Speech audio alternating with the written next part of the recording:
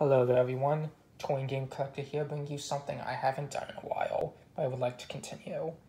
Today, I'll be reading you a story from the book, 5 Minute Star Wars Stories Strike Back.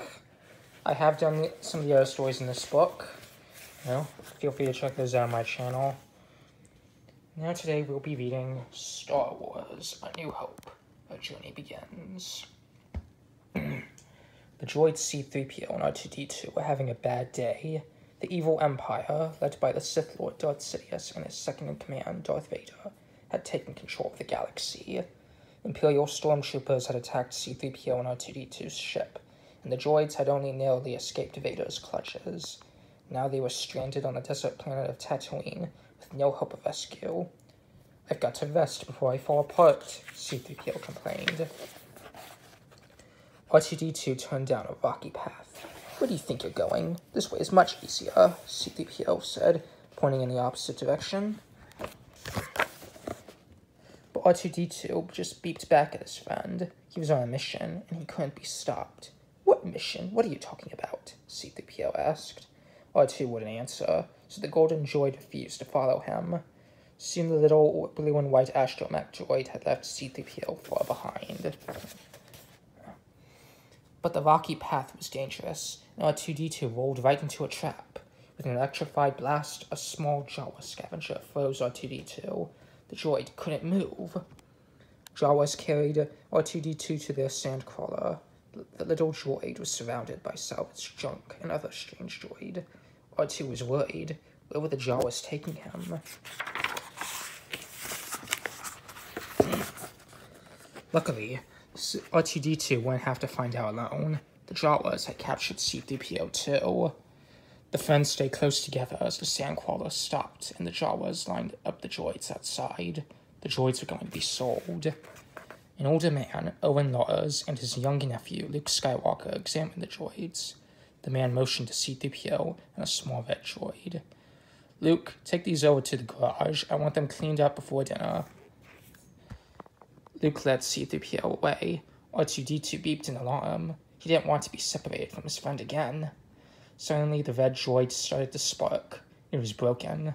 C-3PO convinced Luke to choose R2-D2 instead. "Now, don't you forget this," C-3PO said to R2-D2 as the droids followed Luke. "Why I should stick my neck out for you is quite beyond my capacity."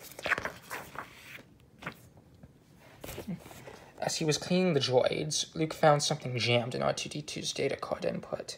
He tugged and pulled, and suddenly a small hologram appeared. The hologram showed a young woman who looked very important. "Help me, Obi-Wan Kenobi. You're my only hope," she said. Luke asked R2-D2 where he had gotten the message, but R2 wouldn't answer. Luke asked his aunt and uncle about Obi-Wan Kenobi at dinner. The only Kenobi Luke knew was Ben Kenobi, an old man who had lived down in the desert near Luke's family for as long as Luke could remember. But Luke's uncle told him to ignore the message. He needed Luke to help on the farm, not to be thinking about strange messages and planets and people far away. Luke was frustrated. He walked outside and watched the sun set beyond the desert. He had hoped that R2-D2's message would be the start of an exciting adventure that would take him away from the boring life he had always known. But it looked like he would be stuck on Tatooine forever. Stupid book. I'm just open. Luke was destined for adventure after all. R2-D2 had escaped. "I told him not to go," C-3PO told Luke, "but he's faulty, kept babbling on about his mission." Luke couldn't believe it. If his uncle found out he had lost one of the new droids, Luke would be in big trouble. Early the next morning, Luke and C-3PO raced into the desert to find R2-D2. They caught up to the astromech droid, but suddenly, dangerous sand people attacked them. Luke was about to be captured when a loud sound echoed across the rocks. Startled, the sand people looked up to see a strange robed figure quickly approaching. The frightened sand people ran away. R2-D2 whistled in alarm as the figure approached Luke. When the figure lowered its hood, a man's friendly face was revealed. "Hello there," the man said. "Don't be afraid."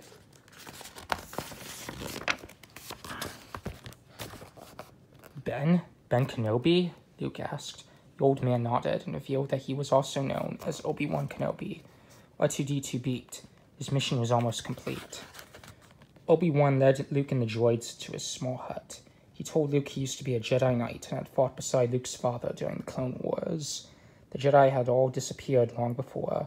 They had once fought for peace and justice in the galaxy using a mysterious energy field called the Force. Luke didn't know much about the Jedi Knights, or his father for that matter, though. He was a good friend, Obi-Wan said. Which reminds me, I have something here for you.